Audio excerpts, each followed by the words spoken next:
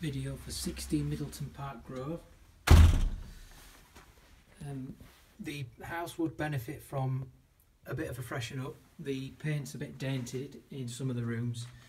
Into the living room here, I would get rid of the curtains, put all the walls white, freshen up the skirting boards, the fire surround, all the coving, the ceiling. The doors and all the woodwork would need glossing and freshening up.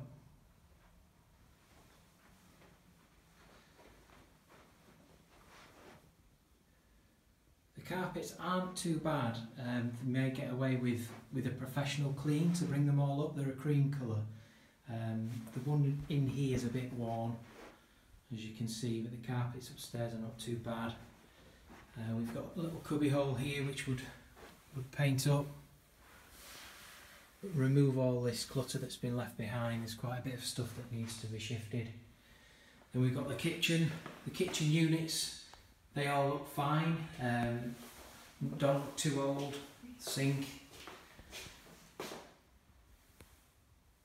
and the flooring is in good condition as well in here, but again we'd recommend decorating all the walls all white, all the ceiling, the coving, and freshen up all the woodwork as well. Just underneath there. So there is a garden at the rear. Just needs a bit of a clear up, de-weeding.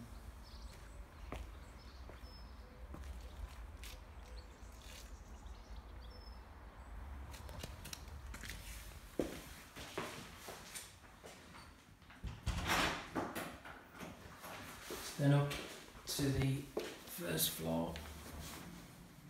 So the hallway would need a freshen up, remove all the old curtains, the curtain poles. As I say, the carpet's not too bad up here. If we get it professionally cleaned, it should come up okay. Decoration to all the hallway.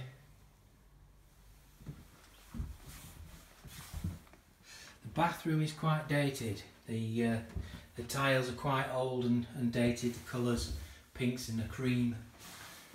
Need to get rid of that curtain. The bath suite's like a creamy yellowy colour. And then a walk-in shower cubicle.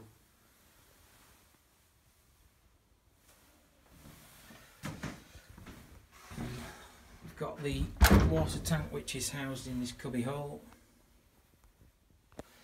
And then we have the boiler which is in here as well. So you need to get both of both the gas and the electric certs done first before any works really need to be done, so we know that there's no rewires needed or anything needs to be moved. First bedroom, quite a large room, built-in wardrobes. They're in good condition. Quite dated, but they're all in good condition. Again, we advise freshening up all the walls and ceiling in here, getting rid of those old fittings and curtains.